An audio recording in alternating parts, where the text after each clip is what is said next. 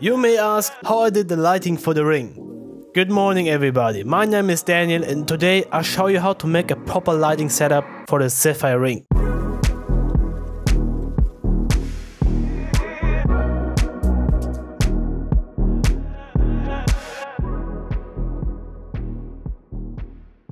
I recently released a new animation called Dancing Cylinders and I've got a lot of feedback which I'm thankful for.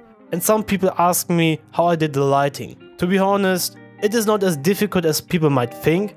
You only have to follow some rules in order to achieve this. Let's go. The first rule is preparation. Make sure you have your materials and models ready to use. By the way, if you want the scene, you can just go ahead and buy it on Gumroad. Link in my description. For the renderings I use Octane Render.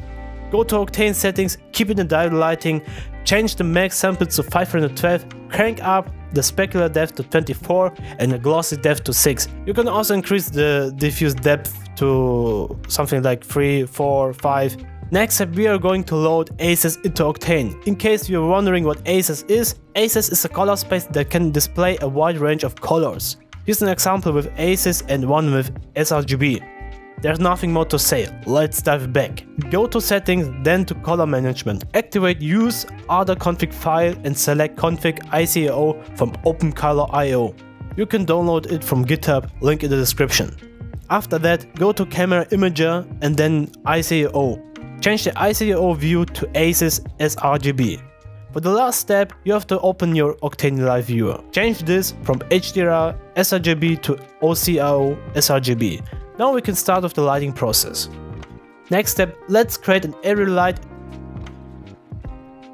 and change the shape to a circle. Now go to your Octane Light tag, add a gradient to your texture and set it the way you like it. When you're done, you can start lighting your scene. For the overall exposure, use large sized light sources. For the details, especially for the beautiful reflections inside the gem, I recommend to use only one small size light source, but also make sure that the size isn't too tiny. This causes more noise and the worst case also fireflies. If you're done with that, you can add more variations to your light. You can work with cold warm contrast and adjust the gradient of each area light.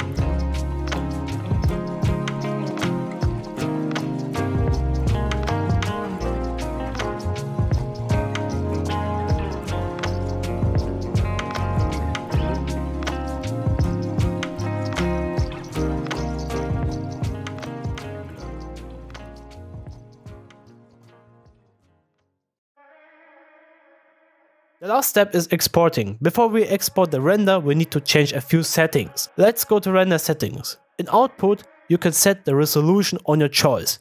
If you did that, go to Octane Renderer and change the color space to ACES CG. Now navigate to render AOV group. Enable it. Choose a path where you want to save the file. After that, change the format to XR Octane. Select 32-bit per channel and for the compression I like to use DWAB. Enable Save Beauty and if needed, you can also enable Denoised Beauty. Congrats! Now you can render and export the image. For the last part, open After Effects and import your XR file. Before we start, go to this button, now navigate to color and change the depth to 32 bits per channel. In working space you can keep that in sRGB. Just make sure linearized working space is disabled. Click OK. Now we can start with a comp. Drag and drop the file into this window in order to create a composition. Now search for extractor. Drop it into your XR file. Select your path, in that case I use Beauty. After that, let's create an adjustment layer. I rename it to ACES CG to sRGB. Let's add OpenColorIO and then select ACES 1.2.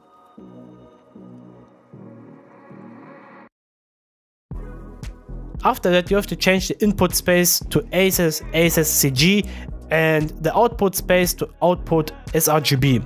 And we are done. If your render looks similar to your viewport in Octane, you have done everything right.